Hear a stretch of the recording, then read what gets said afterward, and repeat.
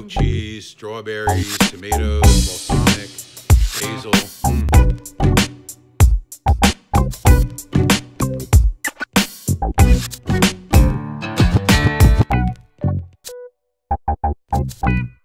And we're going to make strawberry and goat cheese bruschetta, or bruschetta as they say in Italian. Bruschetta. So let's get started on our cooking. For our strawberry bruschetta, we want some toast, and we want to make a little bit of concentrated balsamic. Now you can buy that balsamic syrup. Most of those have corn syrup in them, so we're going to make our own really quickly, and I'm using a flat pan so it happens fast. So I'm going to put a couple, maybe a quarter cup of balsamic in there, and I'm going to put just a little bit of maple syrup into my balsamic. So that's going to sweeten it, and it's also going to give it that gloss, that little syrupy consistency. When you're making caramels and syrups, you don't want to make them as thick as you want them to be when they're cool, because when they cool, they're going to get twice as thick. So I just basically give it a minute or two, just like that. While that's going, I'm going to turn on my middle burner here, because we're going to make our toast, okay? Now, these bruschetta or bruschetta are really delicious, and we're going to use something interesting here. This is gluten-free bread. This is called Against the Grain. It's a beautiful gluten-free toast, like a baguette, and I really like it. So what I'm going to do, I'll put a little olive oil in the pan, and I'll show you one of my Rickisms, okay? Season the pan.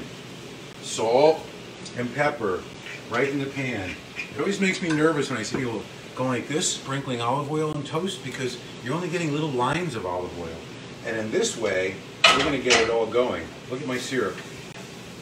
It's almost there, right? We want to get it to coat the back of a spoon. See that? Turn it off. Let it cool. Any longer, it's going to be too thick. Let's get it out of the hot pan so it stops cooking. And we have a beautiful balsamic syrup that we're going to put on our bruschetta. So let's start this up. My pan's getting warm. Putting my toast in there. I don't want the pan to get too hot, because then they'll start burning right away. So we're going to go right in here. I'll make 4 or 5 of them for you. That way I can eat them all and tell you how good they were. So while those toast, we're going to watch. We're going to build the rest of our bruschetta, okay? So what I'm going to use for this is strawberries, of course, plenty of them, nice spoonful for each one. And now we're going to go savory here. We're going to take our strawberries and we're going to add a couple of ingredients. One is tomato. Tomato and strawberry, they're from the same farm.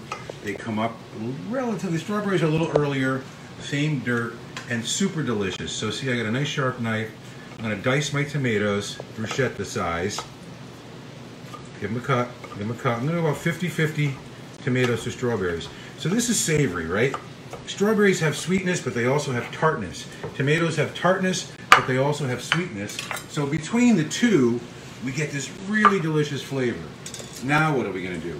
We're going to add a little bit of that extra virgin olive oil right here to that, maybe a lot of it.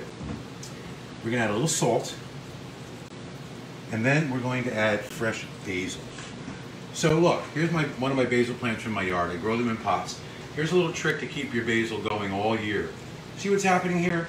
These guys are going to go to flower soon and then go to seed after that. So what I do is I make dishes all the time in the summer with basil, but I go and pull those tops off because those are going to go to seed.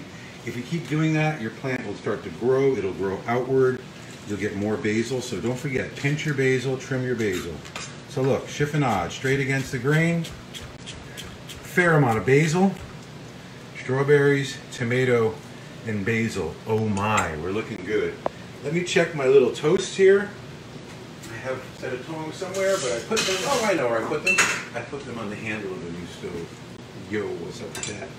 So check it, turn them over. Oh, beautifully, look at, come over here.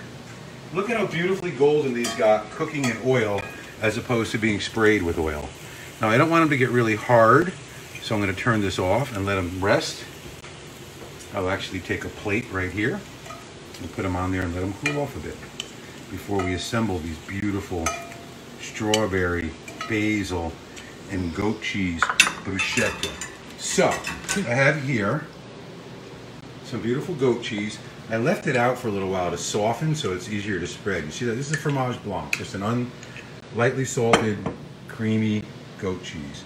On that olive oily bread with the salt, you can actually see the salt crystals cooked right into the bread. The way I did it in the pan, that's the way to do it.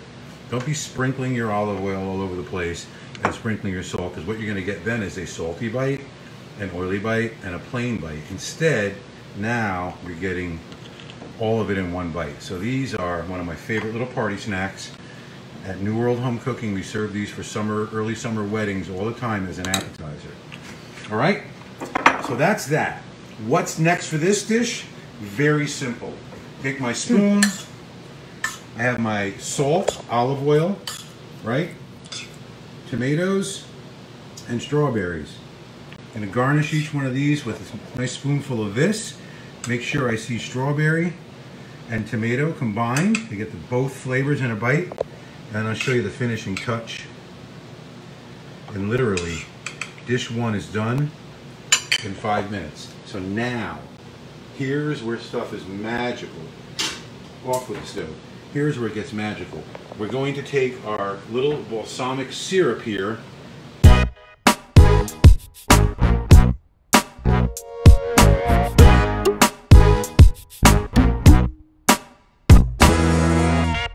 Top. Pow. Sweet and sour. But we need one more flavor element. We need your mouth to go, yay! Black pepper. Very Italian. Don't be afraid. Strawberries and black pepper. Look at that. Grind it right on there. Boom. That, my friend, strawberry, tomato, basil, bruschetta, black pepper, and balsamic. Hey, Lizzie, how's the strawberry bruschetta? It's great. Yeah, I'm going to get one myself. Goat cheese, strawberries, tomatoes, balsamic, basil.